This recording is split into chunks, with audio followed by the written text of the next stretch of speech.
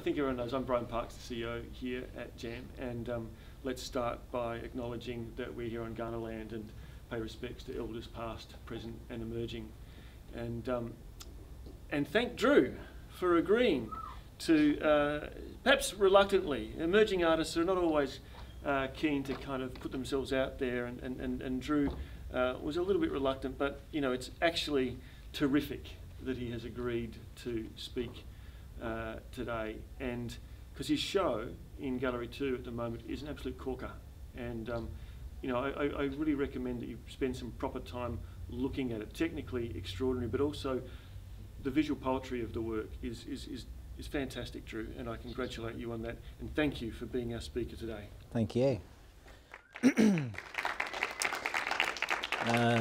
Thanks for having me. Cheers, Brian. Yeah, anyone that knows me knows that I thrive on public speaking, so thanks for the opportunity. Thanks for coming. I was born in Whyalla, which is about a 4-hour drive from Adelaide on the Eyre Peninsula, commonly referred to as Why Bother or Wyoming. Looks a little bit like this and like this, but don't let that fool you. It also looks like this. Steel is the main industry in Whyalla, and this pellet plant kind of turns 1/3 of the town red with this beautiful red dust, which I'm sure is good for everyone. It's also home to the largest breeding ground for giant cuttlefish in the world, so if you ever get a chance, I recommend checking that out. Winter's the time to do it. This is my dad. He was or is still alive. Huge influence on me in many ways, but especially musically. I grew up in a really musical family. My dad's a pretty phenomenal drummer, and my mum's a classically trained singer and pianist. And so, as a result, this was me from a pretty early age. Music was kind of everything to me. Constantly listening and playing to music, and that was sort of all I wanted to do right up until I finished school. But I guess I wasn't very good at the theory side of things, and I couldn't read music, so I sort of talked myself out of any formal study, and I settled on photography, as you can see. This is about the extent of my photography, was taking photos of glass I made.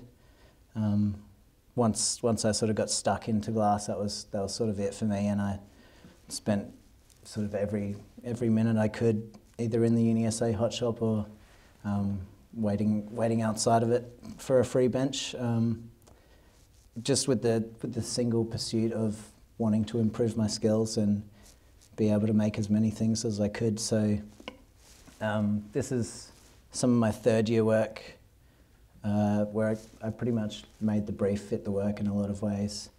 I just wanted to verse myself in many different shapes and attaching handles and stuff like that, so that's what I did. But I was interested in still life, and I was interested in composition, and I found a lot of crossover between playing music and blowing glass, specifically drumming, but you know, the notion of coordinating lots of things and being on centre sort of felt to me like playing in time, and so it sort of felt natural to me that I would compose glass in the way that I would a piece of music, looking for dynamics and, you know, subtle shifts, overlaps, and then after uni,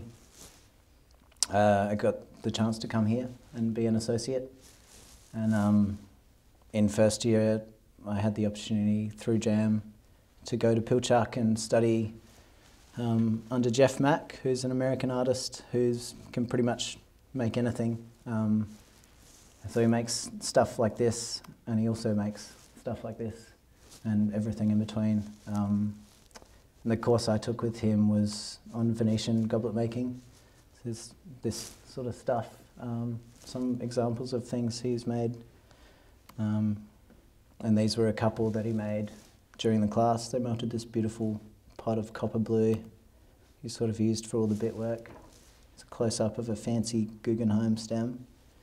I think that piece took him about 2 hours to make. It's pretty impressive. And this is sort of my best efforts from that class, whatever. So I wasn't really interested in goblet making before I went to Pilchuck. Sort of actively avoided it, I guess. It was notoriously difficult, but sort of opened up a whole new world for me in the hot shop. And ever since then, it's been sort of the constant pursuit for the perfect cup. It's pretty washed out there, but you get the gist. And there is no perfect cup, I found out. They've all got a side. So, and again, you know, I'm not interested in making the same shape over and over. I want there to be, I want the shapes to interact with each other and the colours to interact with each other and overlap and create negative space and a bit more of a dynamic image.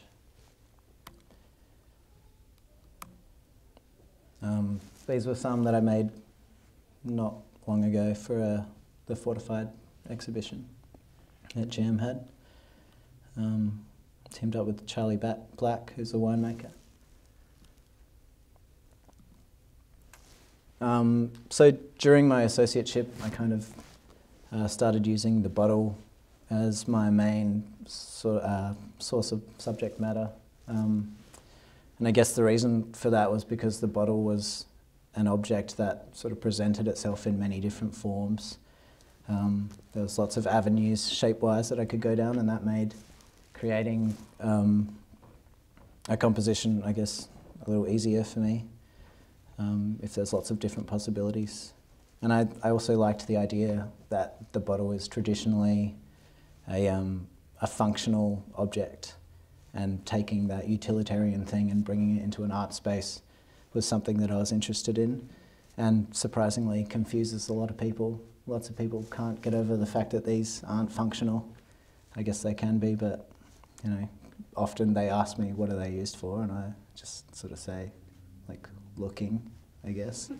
And I started using these solid marble stoppers just as a point of bringing in some more colour and highlights on the top of the bottles, and they also have these pretty sweet optical qualities. When you get close, sort of draws the viewer in.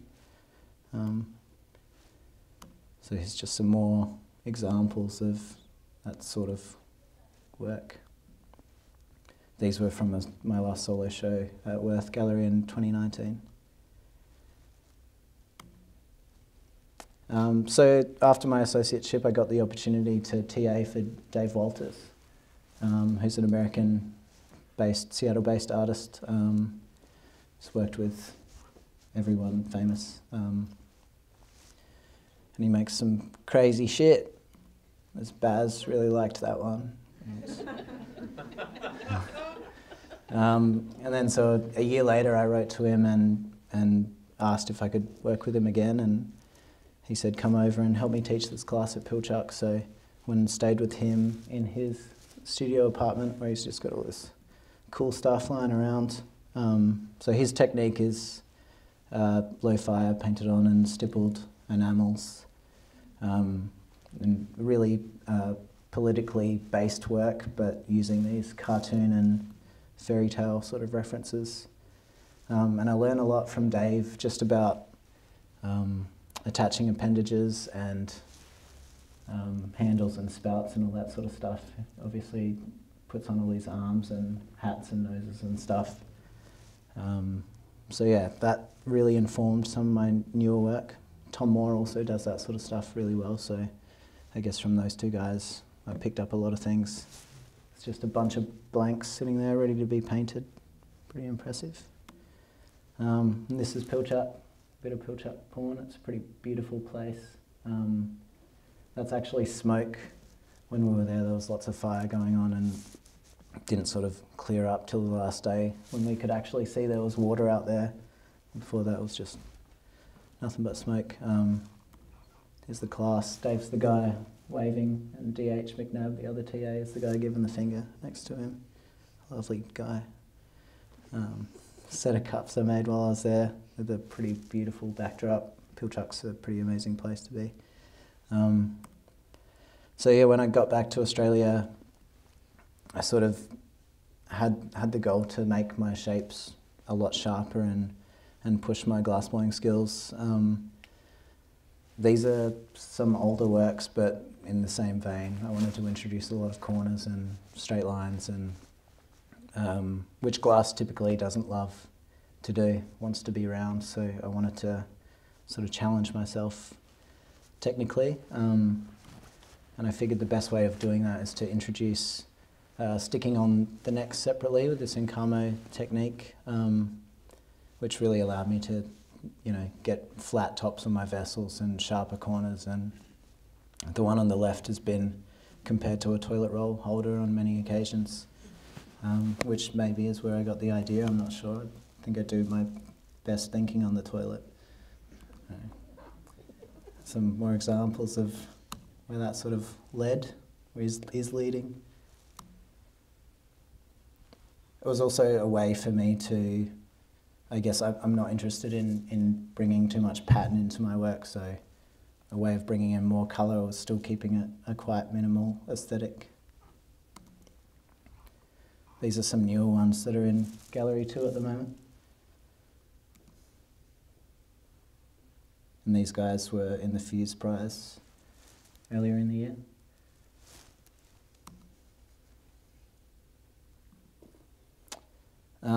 So yeah, about a year ago I was asked if I wanted to present an exhibition in Gallery 2, and I kind of went straight to a grant that I wrote in lockdown at the start of 2020, and where I sort of fleshed out the bones to a body of work that was sort of really inspired by the Memphis Design Group, who have sort of always influenced my practice in some way, but I think I wanted to just delve a little deeper and try recreating some of the objects that they had created and take a bit more of a heavy influence from their aesthetic. It all kind of started with this teapot. I think I just really wanted to make a teapot, and I relate to the way that they take utilitarian objects and make their main purpose aesthetics. You know, they sort of, it's sort of aesthetics over function for most of what they make, and I think that's pretty beautiful, seeing the beauty in a mundane object is a nice way of looking at it. And so those guys, specifically Marco Zanini, who designed this guy, and Ettore Sotsas, who designed this, I think it's the Casablanca bookshelf, worked a lot with Vanini, the Vanini Glass Factory, and a few other glass makers to create some pretty funky stuff, which is, I think these images are all a little hard to see, but you get the idea. It's like a totem thing.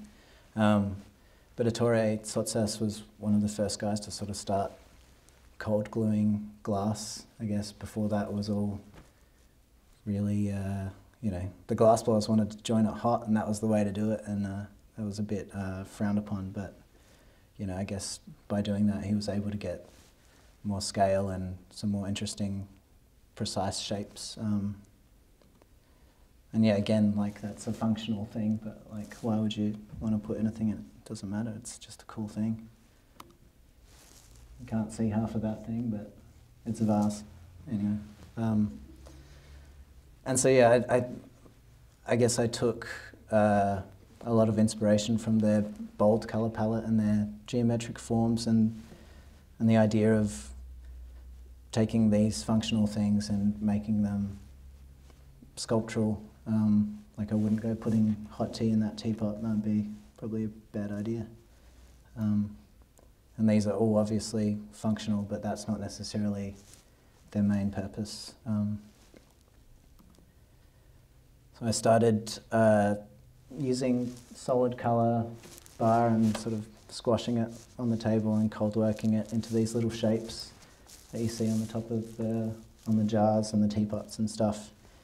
And I guess that was just a way for me to bring in some more playfulness to my work, and sort of has that half matte, half shiny sort of cartoon look that I really enjoy, and I think it gives a lightness to the work. And you know, I was able to make shapes there that I couldn't in the hot shop by taking the colour into the cold shop and carving it there, and picking it back up again and sticking it on.